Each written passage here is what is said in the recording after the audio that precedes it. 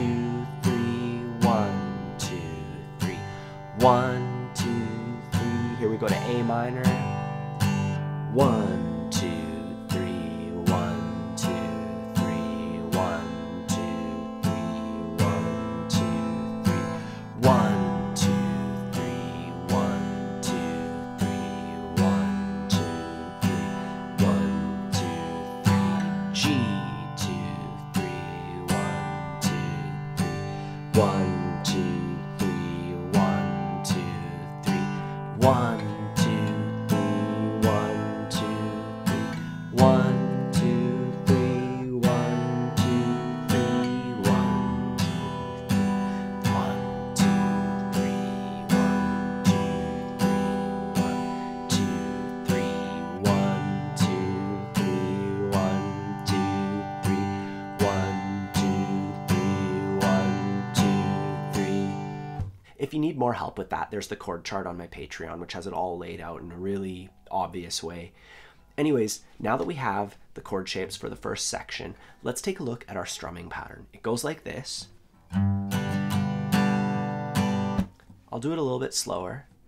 1, 2, 3.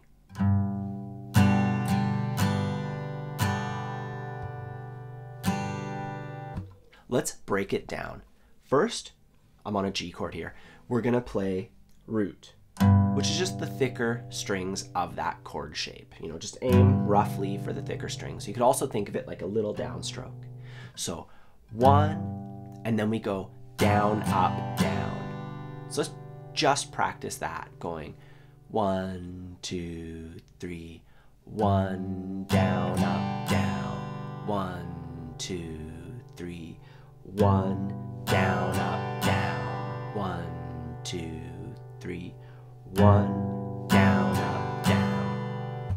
And the second half, we're just doing a downstroke on beat 1 and a downstroke on beat 3. So it's a lot simpler. We're just going 1, 2, 3. So I recommend just taking a look at the whole thing, seeing how it lines up with the counting, and going through it really slowly. Just going 1, 2, and 3. 1, 2, 3. 1, 2, and 3. 1, 2, 3. Try it over each of the shapes, do it a whole bunch of times at your own pace. And when you're ready, we can add that to our progression. The one part where it's going to be a bit tricky is when we go from C to B7. We do the first half of it on C. We go root, down, up, down, and then we switch to B7 and we go 1, 2, 3. You know, so the first half of the pattern with C, second half of the pattern with B7. You might want to try that a few times right now yourself, and when you're ready, we're going to play it together nice and slow. 1, 2, 3. 1,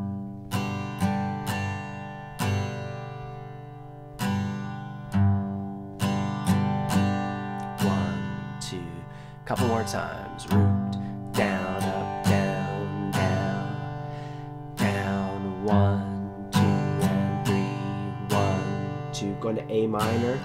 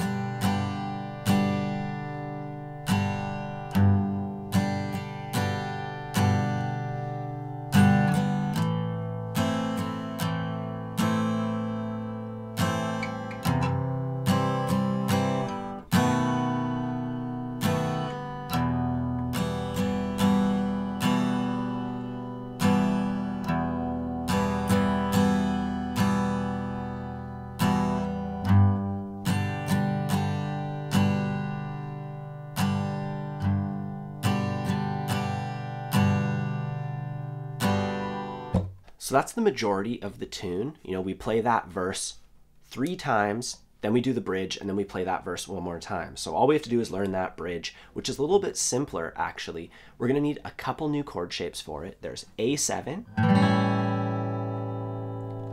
and that's just like an A chord, except without the middle note. I like to play it with my ring finger on the 2nd fret of the B string, my middle finger on the 2nd fret of the D string.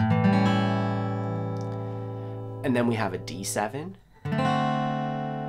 And when you're transitioning from A7, all you have to do is take both those fingers, move them down that way, one string. So now they're on the highest string and then the G string. And then you just plug the hole with your first finger. It's just like B7, but on the edge of the fretboard.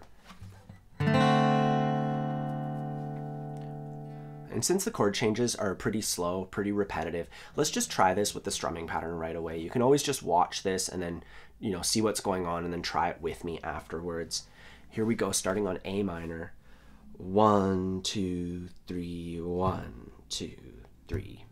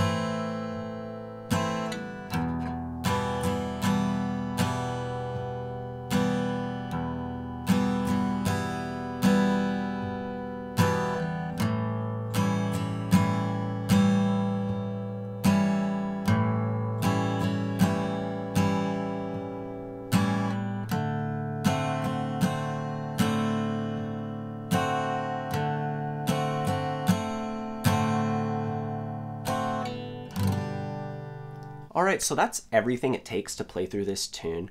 But before we finish up, I want to play through the verse and the bridge together so you can get used to transitioning between them. And I also want to do it a little bit faster. You know, with the original recording, it's going to be quite a bit faster than our practice speed here, but I want to do something kind of between slow and fast, you know, just to help you build up to the original recording's speed or tempo.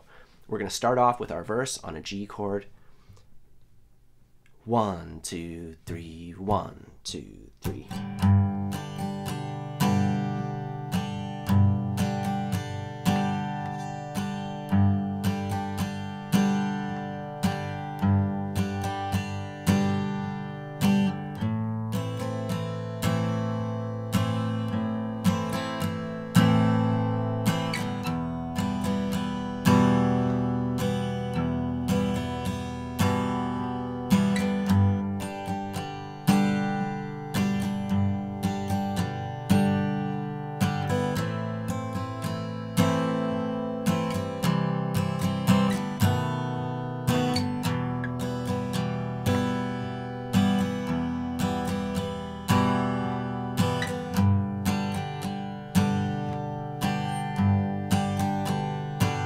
bridge.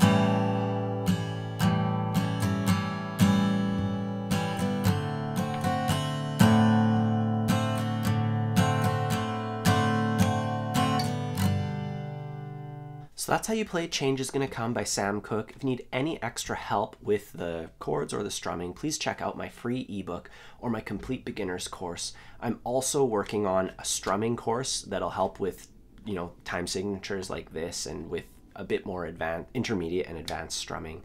There's also that chord chart on my Patreon if you need help following along with the order of everything. Otherwise, have a fun time practicing, and I'll see you soon.